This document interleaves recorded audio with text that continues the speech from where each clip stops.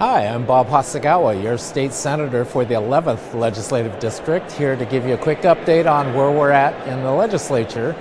And we are on what we call House of Origin cutoff. So bills that have any chance of moving on to the next step need to be passed off the Senate floor and the House floor respectively by the end of today. So everybody's scrambling, as you can imagine. There's a lot of activity. People want to make sure that their bills don't die. Most of my bills have already been passed, so I'm kind of more relaxed now. So at any rate, some of the bills that I've passed are like an ethnic studies curriculum that tasks the Office of the Superintendent of Public Instruction to create this group that will make sure that we develop ethnic studies curriculum for K-12 students. I have a billing transparency on utility bills bill that's passed, a wrongful injury or death bill, which has got quite a history to it. If you want to learn more about it, I suggest you write to me and I'll send you information about that. But basically, it's a result of a racist law from 1907 in Washington State history that has prevented non-residents from receiving any wrongful death settlement money. And there's a long story behind why that came about.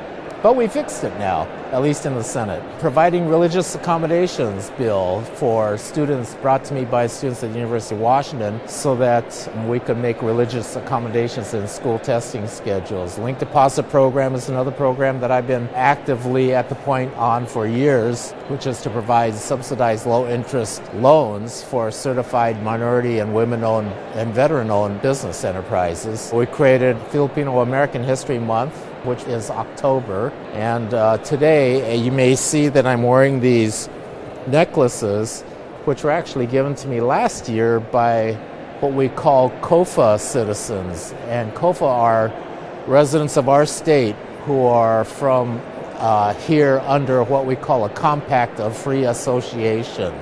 And that means that they are from the Marshall Islands, island of Palau, Confederated States of Micronesia. We use their homeland as testing facilities for nuclear bombs, not below, subterranean, but actual nuclear bombs that were putting radiation in the air, and then watching how it drifted over them and measuring the effects over the years. I mean, it's a really unconscionable story behind this. At any rate, the U.S. government agreed to give them free access to the United States under this Compact of Free Association without the need for a visa. But they are really struggling. The U.S. isn't providing any support for them, like even the basic medical and dental care for these folks. So we as a state have stepped up to provide medical care. Last year, from another bill of mine that I've worked on, provided the basic medical care for these COFA residents. This year, we're following that up with providing dental care coverage for those folks. So we just passed that bill off of the Senate floor, 48-0. I anticipate it's going to be supported by the House as well and get to the governor's desk for their signing. And these necklaces were a token of their appreciation at the bill signing given to legislators and the governor. It was really a beautiful ceremony. So now that we're moving out of post-House of Origin cutoff, there's a couple of big battles that you have to be fought. I have to make sure that my bills that pass the Senate now pass off of the House floor and then go to the governor's desk for a signature. But the real hidden battles are in the budget, because the budget is the big kahuna, right? That's where we state our values and put our money literally where our mouths are. So I'll be fighting those fights to make sure that our community's interests are covered in the budget bill that we come out with before we close session. So that we're just past the halfway point in session, so we've got another couple months to go yet, but that's where the real fights will be, and that's where I'll be on the front line. So I'll come back to you again in a couple of weeks and let you know how things are going. All right? So for now, thanks for watching this.